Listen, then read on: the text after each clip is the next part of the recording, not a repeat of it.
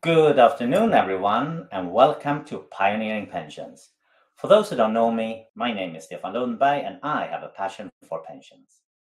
The idea with this webinar series is to invite guests who have a unique point of view that can help us improve pensions. And today we're going to meet with Yakov Ben-haim, and he's the father behind the info gap theory.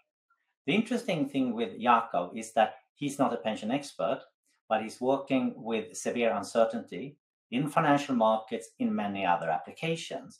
So I think this is going to be a very interesting discussion for people interested in pension, but also if you're not in the field of pension, I think you can learn a lot from Yakov today. Also, the setup of the seminar is that we're going to have a conversation for half an hour, and then we're going to open the floor for questions from the audience.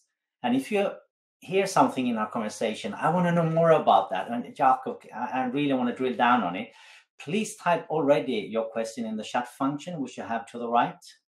And that will actually help us to sort of come back to your questions and answer them after our conversation. So with that, I would like to welcome you, Jakob, to Pioneering Pensions. Thank you. Nice to be here. Yeah. I remember we met, must have been 5-7 years ago in Rotterdam when you walked me through the info gap theory, and it kind of left me a memory. I was thinking about it quite a lot. And then when I saw you coming out, this one, I really read it and enjoyed it. So anyone in the webinar, if you want to know more about this, check out Jakov's book. Jakov, I was thinking about, before we jump into sort of uncertainty and then talking about how we can deal with that, can you tell us a bit how you got into this topic? How did you get interested in uncertainty? Yes. As a young academic, I was working on the problem of assessing radioactive waste, which was distributed in large containers, and you know nothing about the spatial distribution. And the question is, how do you design a measurement when you do not have probabilistic information about what you're trying to measure? And this gradually got me interested in problems of deep uncertainty, and the rest is history. So what was your aha moment when you were digging into this? Yes, I would say that there are two aha moments. One is, I'm trying to describe uncertainty without knowing a probability distribution. It's sort of like trying to describe the outcome of rolling a dice when you don't know how many sides the dice has. So you need some other tool, some methodology for representing this uncertainty, something other than probability. And the first aha moment was the idea that if two possibilities could occur, this possibility and that possibility, then anything in between could probably also occur as far as I know. So the idea of a convex set, the collection of 1 point, 2 point, and everything in between, the idea of a convex set, like a circle or an ellipse, to represent unknown possibilities was the first important insight in the development of infogap theory. And the second was that one really can go beyond, one can appreciate the power of probability as a mathematical tool and also recognize that there are other mathematical tools. So that the plurality of mathematical tools for representing and managing uncertainty was the second big point of entry that led to the development of infogap theory. Could you explain to us or summarize what is infogap theory? Yes. Well, the first idea in responding to adverse uncertainty is to recognize that you need to identify what is an essential or critical outcome. You need to identify what is good enough, or what the economist Herb Simon called satisficing. You need to identify what is a satisfactory outcome. That's in distinction of imagining what would be a wonderful or the best possible outcome. And the reason for that is that the more ambitious your required outcome is, the more vulnerable you are to adverse surprise. There's this irrevocable trade-off between your robustness against uncertainty and the quality of the outcome that you can confidently achieve. So the first and probably most prevalent concept in infogap theory is the robustness function that quantifies this trade-off between immunity against adverse surprise and confidence in achieving critical or essential outcomes. The second, more briefly, is that surprise can be favorable, beneficial. There are wonderful surprises. And the second decision function in infogap theory is the opportunist function, and it addresses the question, how can we benefit or exploit favorable uncertainty? So those are the two main decision tools in infogap theory, the robustness function and the opportunist function.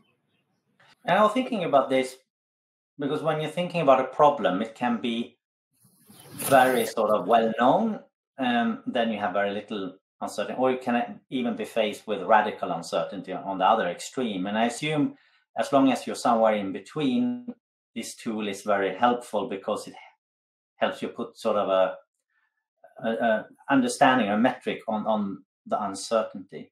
Could you give us an example on how you use this in practice? Say, for example, in construction or something like that. Right. In building a bridge or building anything else, on the one hand, we have lots of experience. People have been building bridges and houses for thousands of years. On the other hand, we use new materials. We use new construction methods, and these can be uncertain because we're unsure about the characteristics of these new materials or methods.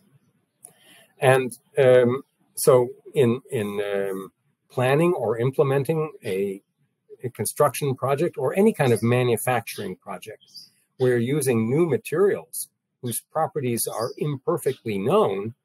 You want to formulate the robustness question. You want to identify what might be the limits of your knowledge. For example, you don't know the rate at which cracks will emerge in this new material. And you want to ask yourself, how wrong can my current understanding be? And the product, the construct, will be satisfactory. That is the robustness question. And in designing and implementing any kind of project with a new material, you balance the robustness against your ignorance or uncertainty or unfamiliarity with the new material against the performance requirements that you need. How long you want this to last, how long it needs to be independent without supervision, and so on. So the robustness tool is essential for integrating what you do know with what you do not know. Thank you, Yakov. I was thinking about this robustness function, and how would you go? I understand the concept, that is really good to understand how robust am I, but how do you proceed in sort of defining that in more sort of a practical example? How do you actually define the robustness function? Right. Well, there are three components that one needs to consider. First of all, your current knowledge, your models of whatever the system is, whether it's an economic system or a material system or a medical system. Your first set of concepts is your knowledge and your models of the system and context that you are concerned with. The second component in formulating a infogap robustness analysis is your performance requirements. As I mentioned before, you need to identify what are the outcomes that need to be achieved? And at this stage, one needn't be modest or fearsome about identifying outcomes. You need to be forthright in identifying what are the outcomes that need to be achieved. And these can be very ambitious outcomes. Modern society, innovators in modern society are ambitious. They want to do better than the other guy, much better than the other guy. So knowledge and your models, your requirements, your performance requirements, your outcome requirements is the second component. And the third is, what is it that you don't know? As I mentioned in the material example earlier, you don't know the rate of crack formation, or you don't know how future political events that you don't know what they are will alter economic aspirations and intentions in the economy. So you want to identify categories of potential surprise. So models and knowledge, performance requirements, and uncertainties. Those three components are combined in evaluating the robustness to uncertainty, which then prioritizes alternative options.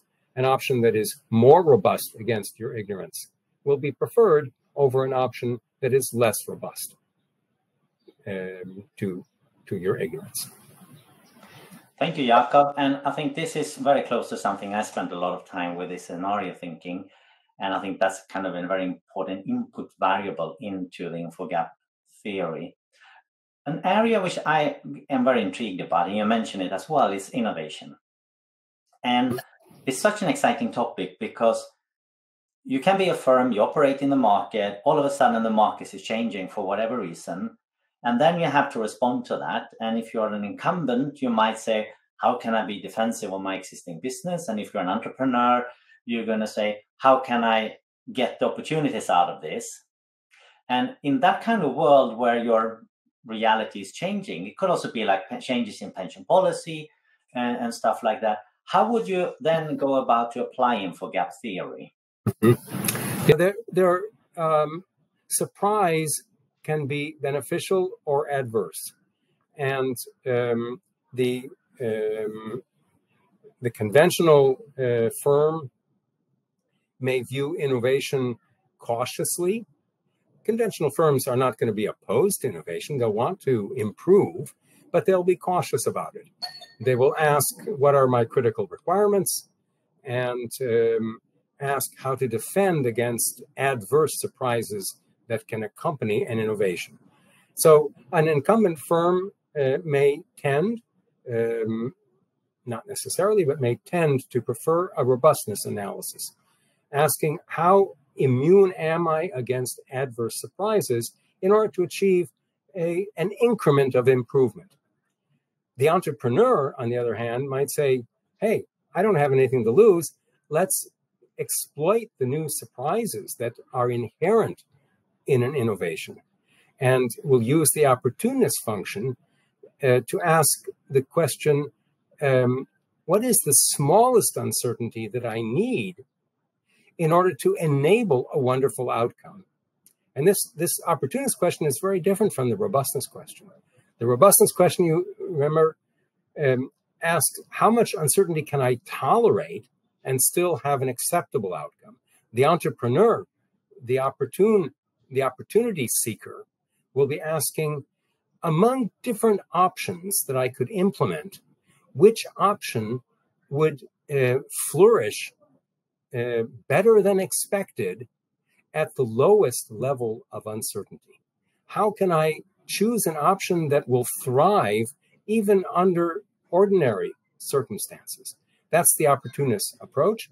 And the individual decision maker, innovator, will choose where he is on that spectrum between robustness against and protecting against adverse surprise and opportunists from and exploiting favorable surprise. And what I like that, Yakov, is that if you're going to be successful, think about innovating in the pension industry, you need to strike a balance. If you're too afraid or too robustness seeking, you might actually not be able to be there. but on the other hand, you cannot be overly opportunistic either. So you need to strike a balance and find the one that's right. Yakov, when you've been working on other problems, because I know you've not been working in pensions, but you have a wild experience from other areas, how have you applied this to something when you were exploring something new and innovative? How did you look at this sort of opportune perspective? Right. Well, one example was in collaborating with people at Los Alamos National Laboratory a number of years ago. They were developing a new material that for which they had great ambitions that it would be much, much better than the materials that they were currently using for whatever it was. And the question then was, and the big uncertainty was, the material that they were developing it in a laboratory context, and we're not really able to test it in a real life situation. Anyone who knows what goes on at Los Alamos might understand why that is. But anyway, they were developing a new material in a laboratory context, intending it for use in a very different real world context. So there's the uncertainty, the big gap between my nice, clean, quiet lab and this raucous world out there. And the question then was, what kind of tests do you apply to the new material in order to ascertain or verify that it will live up to expectations out there in the real world? So the tests had to be, in part, ordinary material tests. You know, is it strong enough? Is it flexible enough? Is it whatever, have the ordinary mechanical properties? But you also had to test robustness against alternative environments. You had to try and identify how resilient is this material to changes in situations that it will confront. How robust is this material and its properties to uncertainty in the environment? And that's a totally different set of tests. It's a different mind frame for testing and developing a new material. So that was one example that responds to your question. Well, thinking about this, because our previous guest, Dr. Samir Sinha, he is a geriatrician, a doctor specializing on older people. And he highlights a big problem in Canada where individuals could make a choice, but they don't. They are not really interested. And it would be interesting to think about how would you apply the infogap theory to address the problems he describes. But instead of me repeating his question, let's hear what he had to say. So let's roll the tape. My question for Yakov would be really about a challenge we have in Canada right now, and it's this idea that while Canadians can start taking their Canada pension plan and Quebec pension plan benefits, early, we know that the longer they wait, the more they delay the age of claiming, from say as early as 60 to as late as 70, they can actually have more safe and secure income. The challenge is that less than 1% or about 1% of Canadians actually take advantage of that benefit. They wait till 70. Most take it early on. And it all makes sense as to why you should do this, but people don't make that decision. What are the mix of, kind of boosts and nudges that we need to actually do to help people make difficult financial complex decisions? Yeah, well, first of all, my response will be methodological rather than substantive. That is, I'm not going to say, oh, what you should do is start the pension at age 62.5. No, my response will be a methodology that each individual would apply depending on his or her personality and preferences. So, and there are different routes, as you can already imagine, either the robustness against adverse surprise or the opportuneness from favorable surprise route. And the individual has to ask himself or herself, what is their inclination? And are you concerned about guaranteeing critical requirements? Or maybe you're very confident and are interested in achieving better than anticipated outcomes in the advanced years of your life based on the pension benefits that can be acquired. So the first methodological decision is between robustness against adverse surprise or opportuneness from favorable surprise. And then you need to ask yourself, well, what the individual needs to ask themselves, what are my requirements? Do I want to assure a basic minimal requirement that will allow me to proceed in an ordinary manner? Or am I more ambitious and I want to try and achieve a better than anticipated financial future?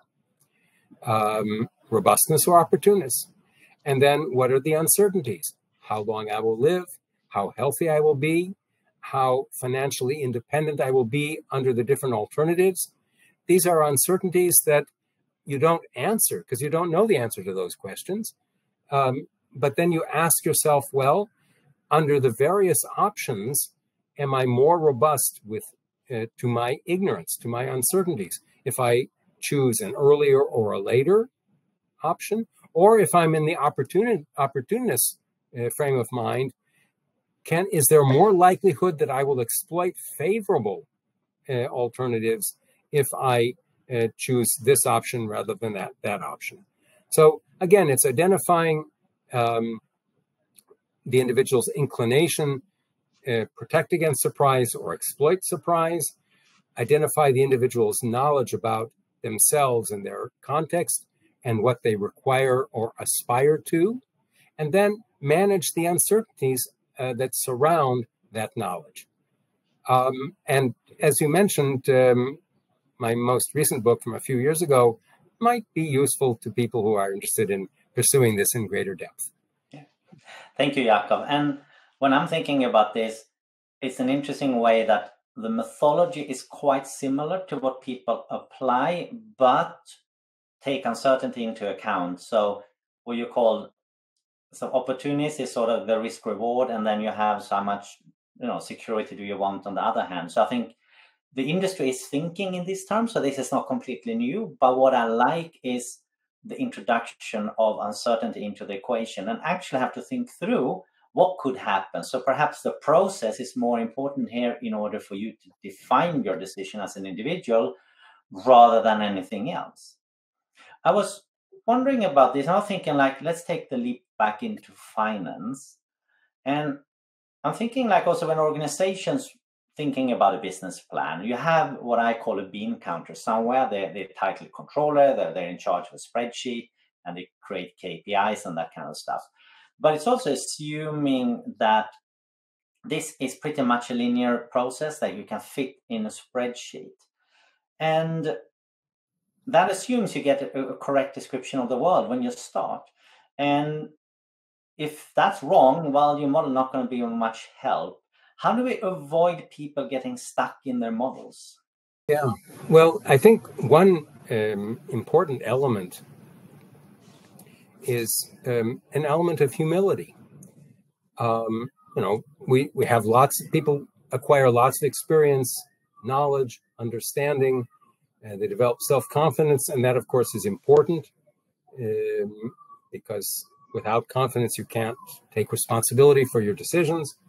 But humility is an important element here. And I don't mean humility in a moral sense, although that's important in other contexts. I mean epistemic humility. We need really to recognize that we're living in a very complex, multidimensional, diverse world in which there are many, many things that we do not know. And we need to recognize that despite our experience and understanding, we will be surprised in some situations. And then we need to prepare ourselves, not just emotionally, but methodologically for dealing with that uncertainty, either by robustifying against the uncertainty or by exploiting the opportunities that uncertainty presents. That would be my initial response to that question. I was also thinking it was Amory Lowens who said that a model, a bit paraphrased, a model is a good companion, a bad boss, and a terrible religion, in the sense it's good to help you structuring the world, but if you blindly believe in it, it can take you down a very negative path. How do you deal with that? How did you deal it, if you want to make it? How do you deal with that situation when you're faced with a model that sort of it's very easy that it become a law rather than a tool? We need to recognize our knowledge for what it is. Let me put it this way. Many things that we know today, we didn't know yesterday, or other people didn't know yesterday. So our knowledge grows. But recognizing that our knowledge has grown leads us immediately to recognize that our knowledge will continue to grow. In other words, there are many things that we do not know today that we will know tomorrow. I'm reminded of this wonderful quote by John Wheeler that we live on an island of knowledge surrounded by a sea of ignorance. And as the island of our knowledge gets larger, the shoreline of our ignorance gets longer. So we become more knowledgeable over time, maybe even more wise over time. But as our knowledge grows, the opportunities and the potentials, the interface between our knowledge today and our knowledge tomorrow becomes longer, more complex, and more vulnerable. So that increasing knowledge should instill us with both an element of confidence, but also with an element of humility. As our knowledge grows, the shoreline of our ignorance gets longer.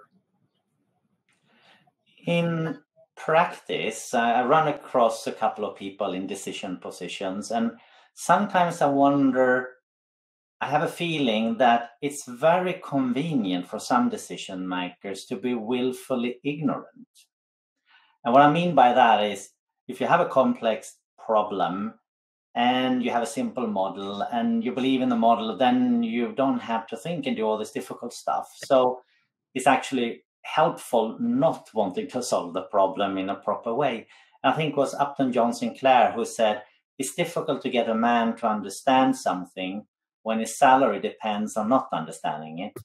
So I think there is what I see as a big challenge with turning this into practice. So how do we help decision makers to make better decisions for the beneficiaries and show them that, you know, maybe taking a shortcut and be willfully ignorant could be a really bad thing?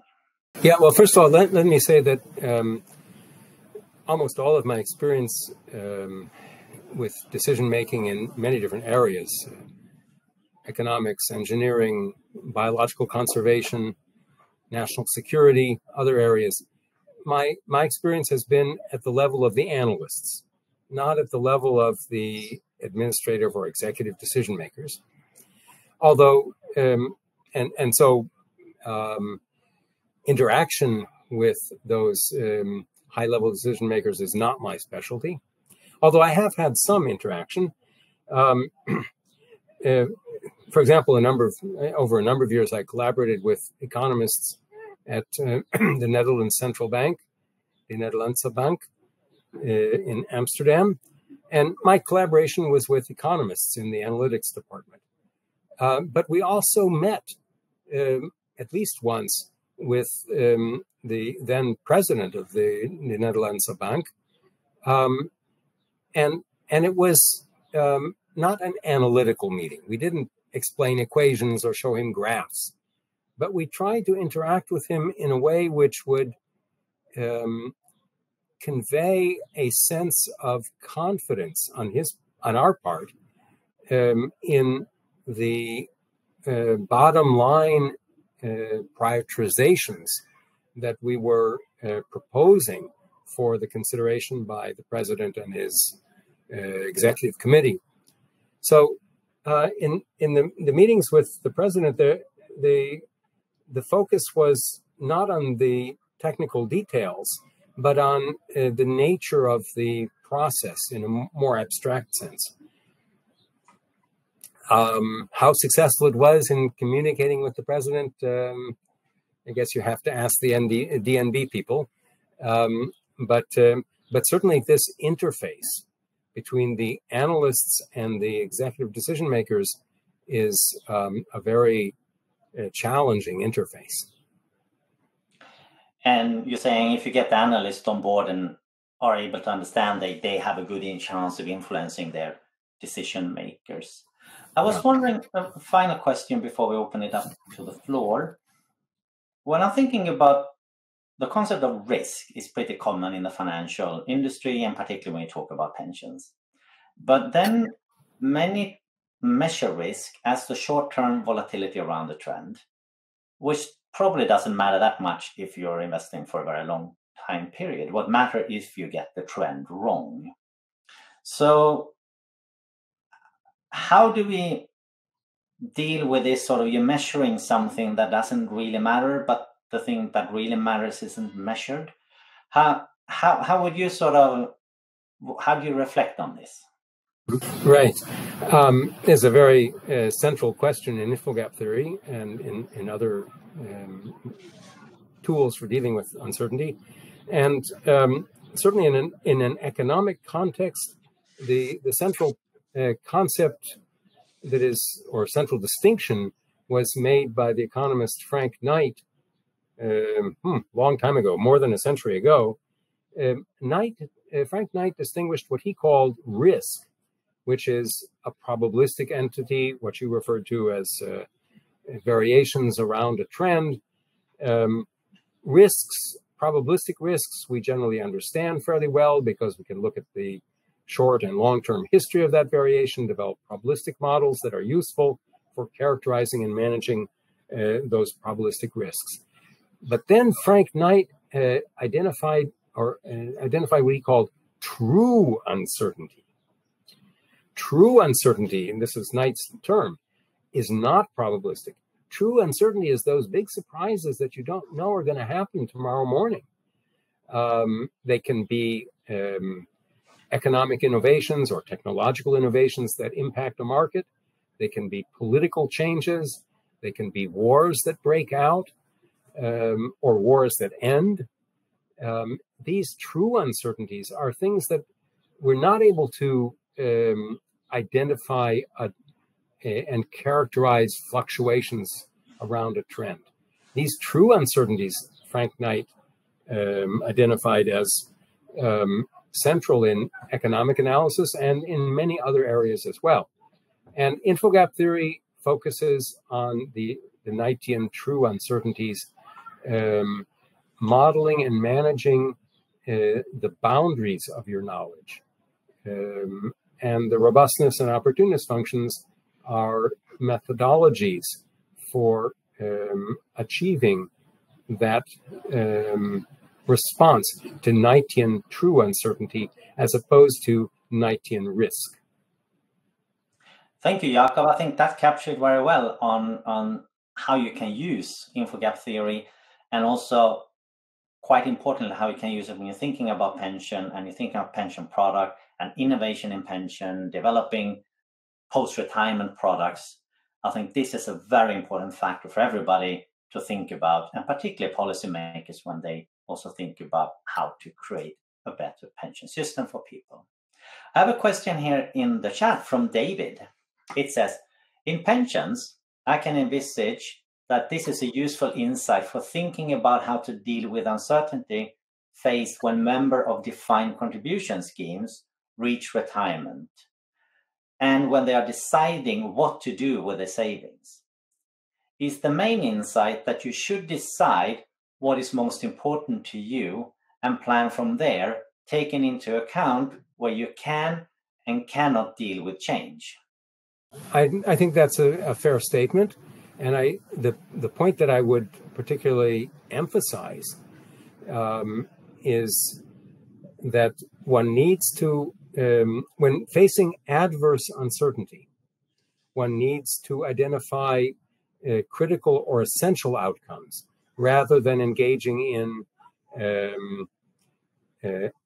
aspirational thinking about what may be a wonderful outcome. What do I need in order to be satisfied?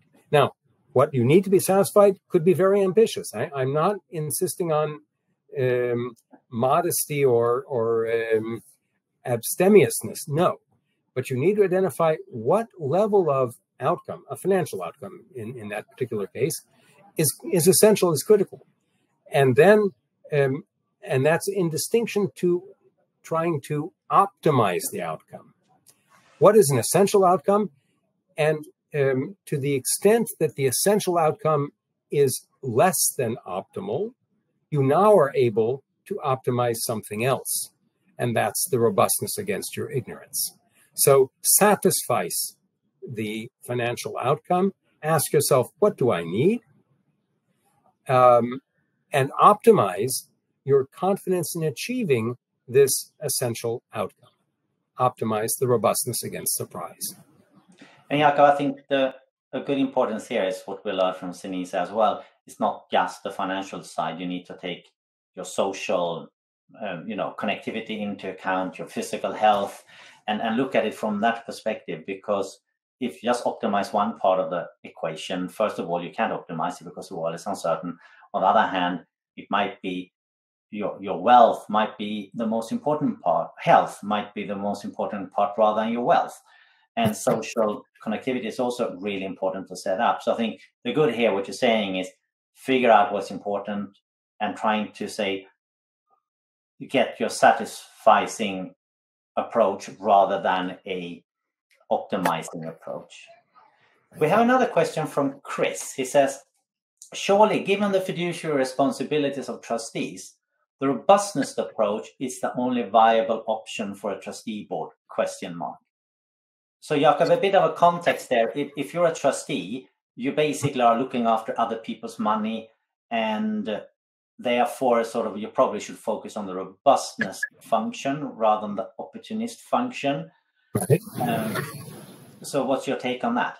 I guess I would agree with what Chris said, but I would stress that it doesn't it doesn't relieve the trustee of difficult judgments and decisions, because he's still got to decide, he or she must still decide what level of financial growth is expected or required on the part of the people for whom I'm the trustee.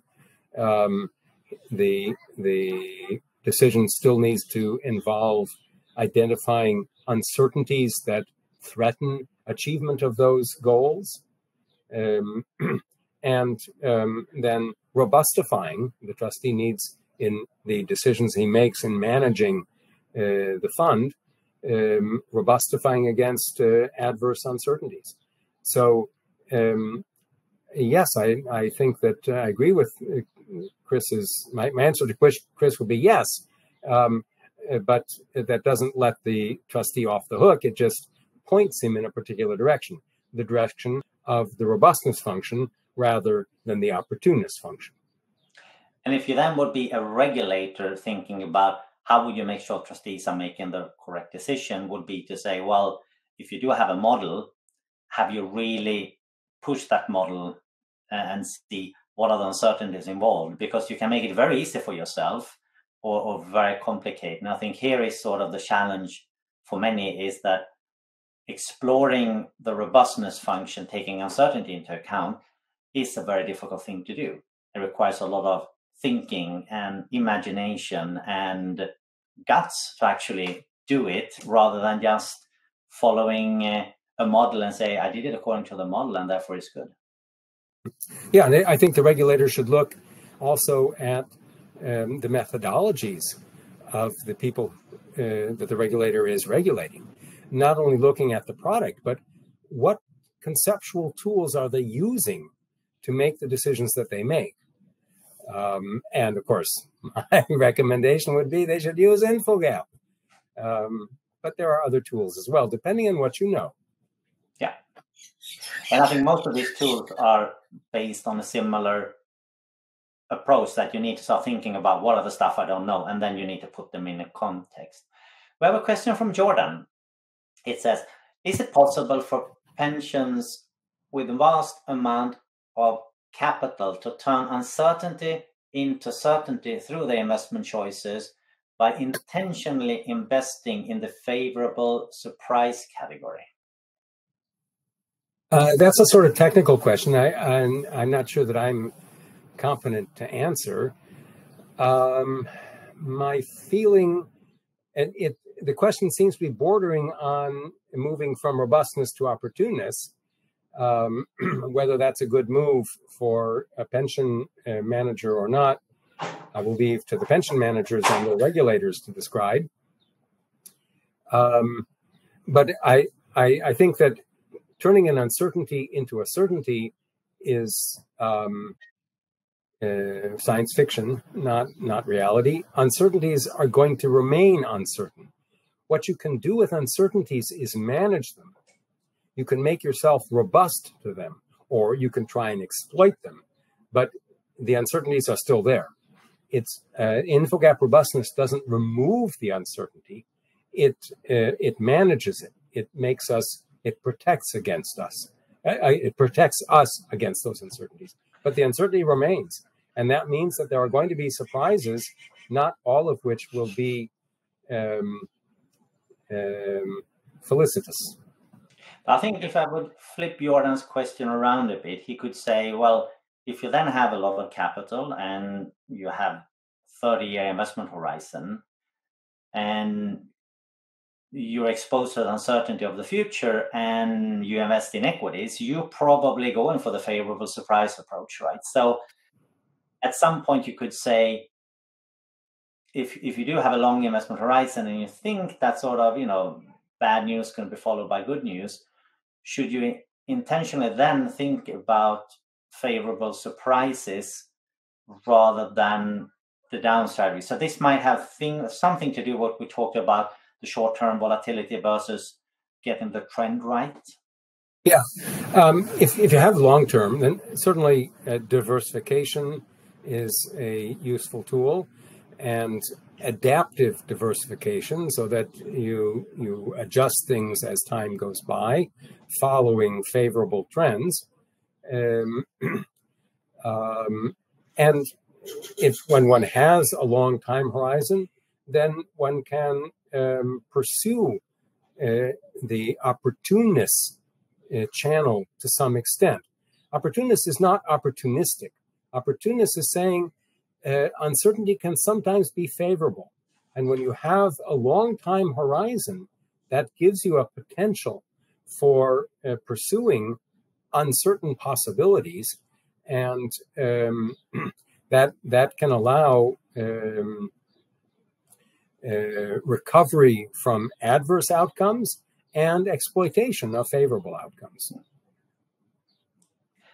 Unfortunately, things are not that easy, right? So, but I think it's a good thing that actually got me thinking that, yeah, as a trustee, you probably have to think in both dimensions, because for those who are near retirement, you probably have to think more in a robustness perspective. Of people who has a long time to retirement, you can think in opportunist perspective.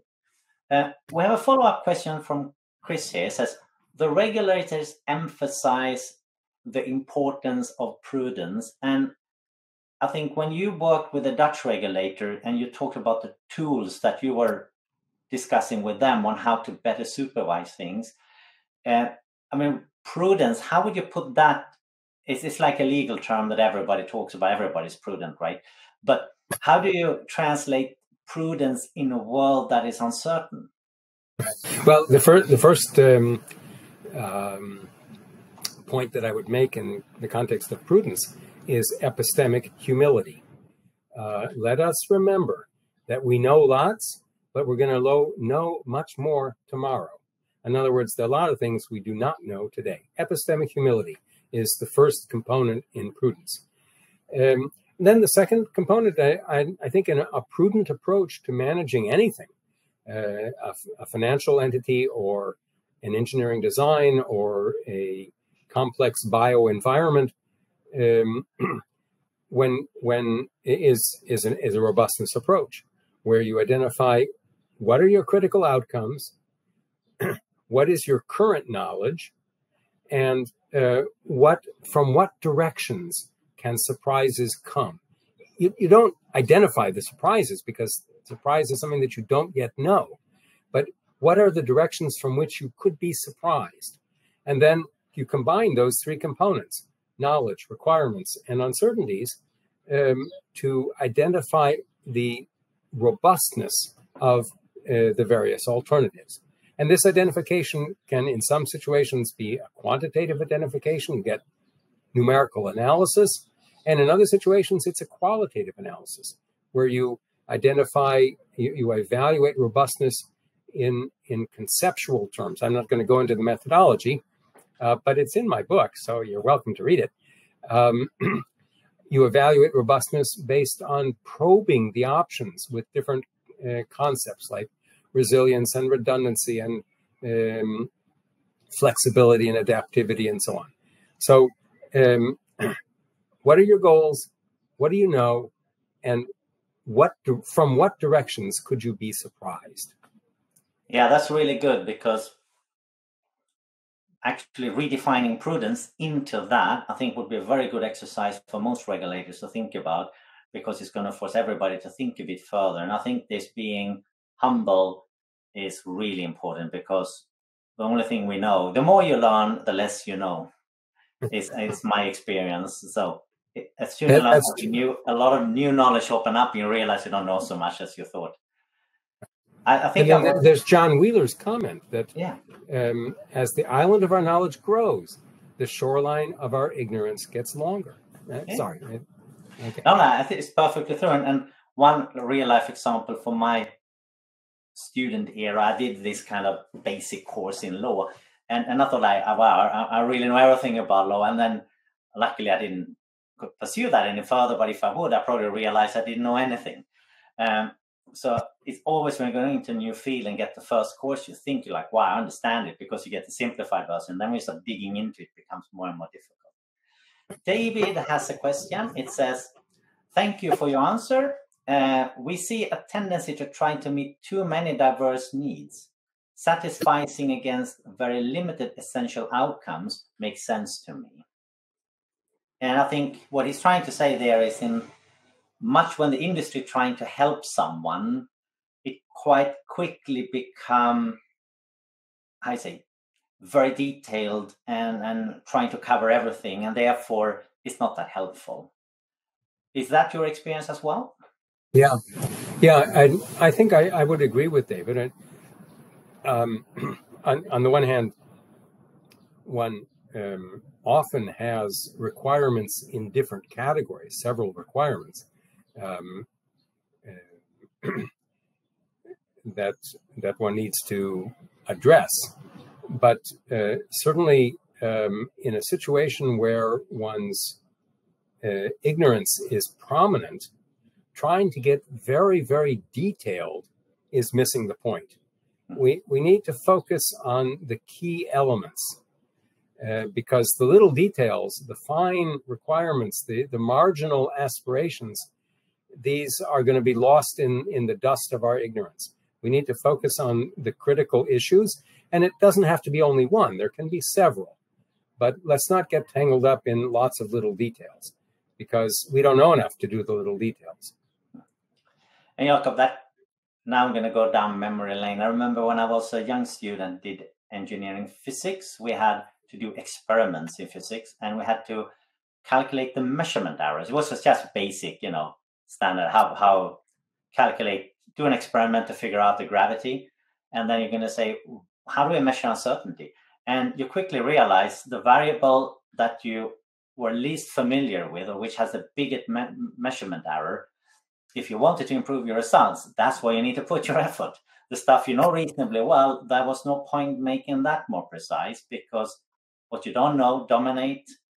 And if you want to figure out something, you have to go for the biggest one. Yeah, I would agree with that. Yeah.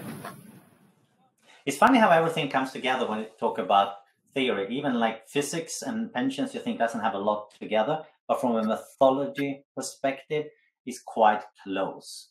I have a question for you as well. I was thinking, like, you've been doing this, you applied it to many different fields, from finance to biology to, you know, security aspects. If you're going to give a recommendation to someone who says, I'm going to work on a problem, it might be anything from launching a new pension product, thinking about how to invest, or just want to start their own startup. What are the recommendations you would like to give to them, how to deal with this when faced with uncertainty? So a bit like, your 3-4 top tips. Yeah. Well, I suppose, first of all, if I would ask the person to consider their what frame of mind they are in approaching this new venture. Are they looking for wonderfully surprising, better than anticipated outcomes? Are they looking to, knock the socks off of their competitors or their mother or the world? Or are they looking more for a more conventional state-of-the-art sort of improvement on current practice, whatever the domain is? So the first, and then that bifurcation is generates a bifurcation between how one views uncertainty.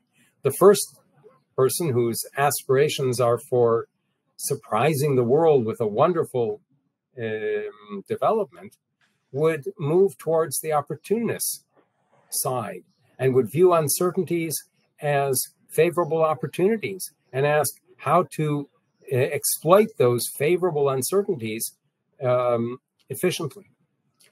The second category, which is more state-of-the-art, would view uncertainties as disruptive, as disadvantageous, and would use a robustness approach to protect against those adverse uncertainties. Once that bifurcation is decided upon by the individual, then the appropriate methodology follows, whether it's opportuneness or robustness that one uses to organize one's knowledge, identify one's uncertainties, and identify one's goals. Thank you, Yakov. That was very wise words. And since I'm in the field of liking to improve pensions, I thought a lot about how can we solve the decumulation or sort of the spending phase of pensions. I will bring this with me when I'm thinking about addressing those problems. But now you've been answering all our questions, so I thought it was time for you to ask a question to the next guest of Pioneering Pensions, and that is Lisa Bruchen. She will come on April 25 around 2 p.m. UK time. And Lisa, her background, she's the director of NetSpar, which is a very well-known Dutch pension research institute. And she's also a professor in Maastricht. And her focus area is on communication of pensions. So how do you explain these pensions to ordinary people and get them to sort of understand what's going on and understand the concept of uncertainty as well? Because, your pension isn't what it used to be. It's going to be impacted about a lot of things that can happen in your life and in the markets. So what would be your question to Lisa? Right. Yeah, the question that I would like to pose is a question of communication. Lisa's a professor, I'm a professor, professors profess, they lecture. We can talk without end, right? But the question then is, how do you communicate to an audience that is not trained technically to deal with the issues that you want to transmit? This is a critical question when one wants to make the transition from the analytical to the decision-making stage. And that decision-making stage might be a bank president, but the decision-making stage might be the ordinary homeowner, the man on the street or the woman on the street. How can academics explain their ideas to people who don't have the technical background? And this, for me, is a perennial issue. I teach students, of course, but I also try and communicate with the broader community. And it's a continual challenge. And anything that Professor Bruchen could provide, any insights you could provide on how to bridge the gap between the technical domain and the domain of everyday life on a communications level, this, I think, is very important for me as a professor, and I think for many professors. Thank you, Yakov. These were very wise words. I think we come to an end. We spent a full hour together. It's been a pleasure. I would like to thank everyone in the audience for participating, and thank you for your questions, because the purpose of these webinars is for everybody to be able to ask their questions, and we're going to discuss that. And also, I would like to thank you, Yakov, for coming and talking about the infogap theory, which I find amazingly interesting and underutilized in the world of pensions. And I think if we can do more with uncertainty in making better decisions and be open that we actually don't know that much, and then quantify that, that will be an amazing step forward. So, Yakov, thank you very much for coming. My pleasure indeed. So with that, I would thank everyone, and I hope to see you next time when we're going to meet with Lisa and then hear her addressing Jakob's questions. And until then, have a good week and a good month. Bye.